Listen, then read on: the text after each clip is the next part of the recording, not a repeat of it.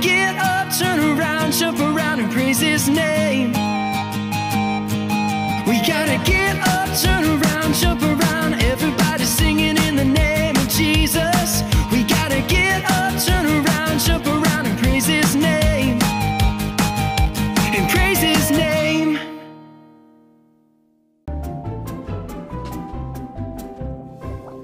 Hi, I'm Maddie. And I am Han. Welcome to my lab. Today, Han said we're going to get to do something really cool. Yes. Maddie, would you please choose a color? Green. Good choice. Now, put the green solution in the beaker. Okay. All right. Now what? Then, put the brown solution in the beaker and watch what happens. Whoa! That's amazing! Will you look at that? Oh my goodness! Wow! Yes, that is science, and it is very powerful. You're right! Oh, but remember though, there's another kind of power that's more powerful than any kind of science. It's the power of the Holy Spirit. The Holy Spirit?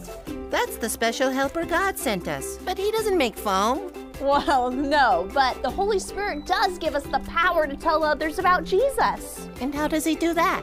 The Holy Spirit helps us to learn more about God's love for us. The more we realize how much God loves us, the more we are filled with His love, just like this beaker was filled with foam. And then, when we have just so much of God's love that we're so excited that we just can't keep it to ourselves, we share that love with others by telling them about Jesus. I don't think that love is the same as foam, though. It doesn't pour out of us like foam. You can't even see love.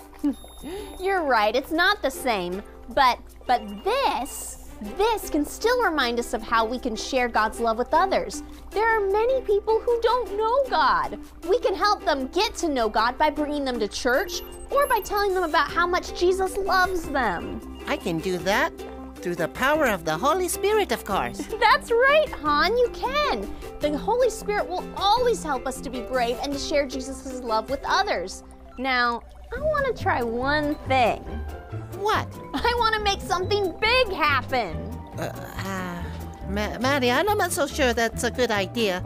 These are very powerful elements. Oh, come on, Han, it'll be fun. Okay, but just don't use too many of those. Oh, wow! That's amazing! Wow! Now that's science.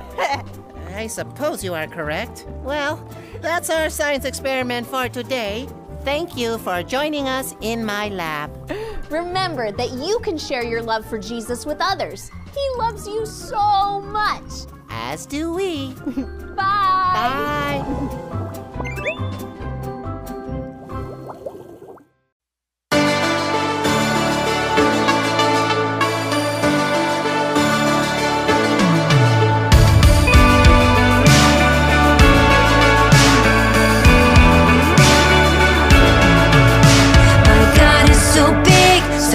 And so mighty, there's nothing my God cannot do. My God is so big, so strong and so mighty, there's nothing my God cannot do. He made the trees, He made the seas, He made the elephants too. My God is so big, so strong and so mighty, there's nothing my God cannot do.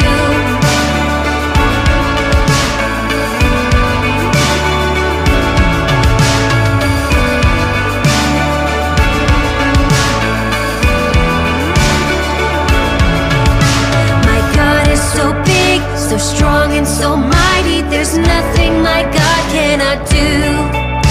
My God is so big, so strong and so mighty, there's nothing my God cannot do. The mountains are His, the valleys are His, the stars are His handiwork too.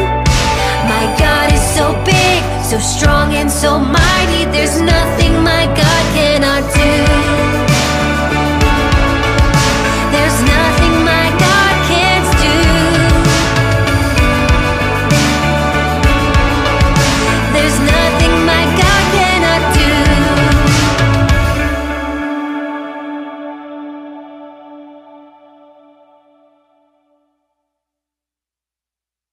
Acts 10 in our Super Kid manual tells us the Bible story about Peter and Cornelius, and it goes like this.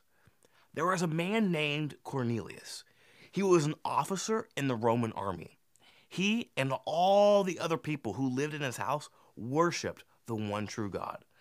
He gave much of his money to the poor and prayed to God often. One afternoon, Cornelius saw a vision. An angel of God came to him and said, "Cornelius." He responded, "What do you want, Lord?"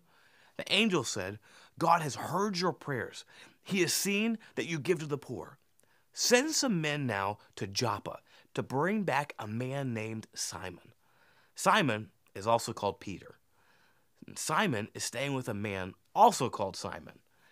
He has a house beside the sea. Then the angel left. Cornelius called 2 of his servants and a soldier, and he told them what happened and sent them to Joppa. The next day, as they came near Joppa, Peter was going up to the roof to pray. It was about noon, so Peter was hungry and wanted to eat. But while the food was being prepared, he had a vision, and he saw heaven open and something coming down. It looked like a big sheet being lowered to earth by its 4 corners. In it were all kinds of animals. Then a voice said to Peter, "Get up, Peter, kill and eat." But Peter said, "No, Lord, I've never eaten food that was unholy or unclean." But the voice said to him again, "God has made these things clean. Don't call them unholy." This happened 3 times. Then the sheet was taken back up to heaven. While Peter was wondering what the vision meant, the men Cornelius sent had found Simon's house. Peter was still thinking about the vision, but the Spirit said to him, "Listen, 3 men are looking for you. Get up and go downstairs. Go with them and don't ask questions. I have sent them to you." So Peter went down to the men. He said, "I am the man you are looking for. Why did you come here?" They said, "An angel spoke to Cornelius and told Cornelius to ask you to his house so that he can hear what you have to say." The next day, Peter went with them. When they got to Caesarea, Cornelius was waiting for them. There, Peter saw many people together. He said, "You people understand that it is against our Jewish law for a Jew to associate with or visit anyone who is not a Jew. But God has shown me that I should not call any person unholy or unclean. And that is why I did not argue when I was asked to come here. Now please tell me why you sent for me, to hear everything the Lord has commanded you to tell us." Thanks for tuning in to Back to the Bible. Wow, science is so powerful. But you know what? The Holy Spirit is even more powerful. The power of the Holy Spirit helps us to tell others about Jesus' love. In Han's lab, we got to see how Maddie was able to make the beaker start overflowing because of the special solution. That reminds us of what happens when we feel God's love for us. Love is not exactly like foam, but God gives us so much love so we can share that love with others. And we can share it by telling others about Jesus. And we can do that even at home. So let's start thinking, who is someone we can share God's love with today? Maybe it's our neighbor, a friend, perhaps someone in your family. You could tell a friend or a neighbor about Jesus' love. Or you could have your parent help you write "Jesus loves you" in chalk on your sidewalk outside so that everyone walking by can be reminded that Jesus loves them. You know, you can even start by just saying a prayer to God, asking Him to make you brave and share Jesus with others, or show you someone who is sad and needs Jesus' love. So let's ask God to help us tell others about Jesus right now. Let's put 5 fingers here, 5 fingers there, put them together for a prayer. Let's talk to God. Dear God, thank you for giving us the Holy Spirit when we become part of your family. I pray that you would make me brave and help me to share the love of Jesus to everyone I know. I ask that you would help me to be creative with the way I tell others and show me who I can share that love with today. And in Jesus' name, we all say, Amen. Thank you so much for joining us at Church at Home. I've so loved being with you today. I hope that you have a great week, and we hope to see you next time. Bye.